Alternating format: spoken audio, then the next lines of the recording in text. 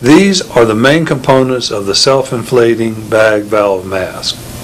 Note the arrows are pointing to the face mask, the pop-off valve, the actual self-inflating bag component, the oxygen tubing, and the oxygen reservoir. The bag has two main one-way valves. When the bag is compressed, the oxygen intake valve closes and the valve to the patient opens.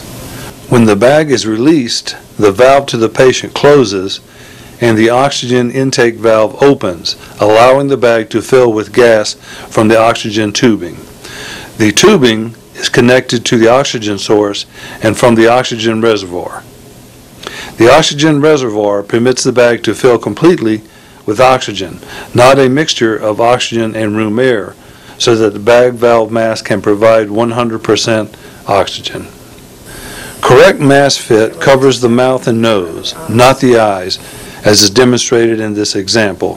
The mask is too big.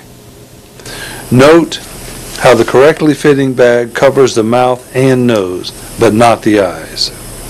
The tendency of inexperienced providers is to push down too hard in an effort to create a tight seal, and then bag excessively fast in an effort to oxygenate.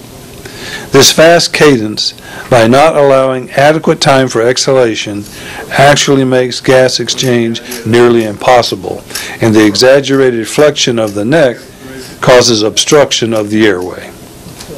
Note, in good bagging, the gestalt is that everything is being lifted up and back, not down, thus actually relieving any obstruction caused by the tongue and the relaxed pharyngeal anatomy. The cadence for bagging should be slower, with adequate time for exhalation. Squeeze, release, release is helpful to repeat. Textbooks recommend faster rates for smaller children. From a practical point of view, however, this cadence can be used for all ages, and such fine-tuning of the ventilatory rate is unnecessary for stabilization purposes.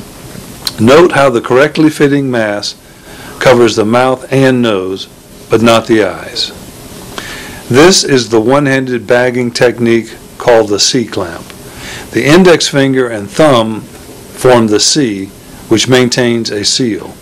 The remaining fingers grasp below the jaw, the clamp, lifting the entire jaw up and back, pulling the tongue and mandibular anatomy off the posterior pharynx, thus eliminating or preventing obstruction from these structures at this level. The two-handed technique is shown here. By opening the jaw slightly and pulling forward, the obstruction is relieved. At the same time, the thumbs push down, creating a tight seal. A second provider provides the compressing of the bag. Note the entire unit is pulled up and back. This is a comparison between the one-handed and two-handed techniques. Note MRI images reveal that with two-handed jaw thrust technique, more elevation of soft tissues off the posterior pharynx can be achieved. This drawing is part of an airway poster that can be displayed in your treatment area. It serves as a visual clue for proper bag valve mask technique. Again, the exaggerated flexion of the neck causes obstruction of the airway. Note, in good bagging, the gestalt is that everything is being lifted up and back, not down, thus actually relieving any obstruction caused by the tongue and relaxed pharyngeal anatomy. A reminder of the cadence for bagging is included. Remember, slower with adequate time for exhalation. Squeeze, release, release.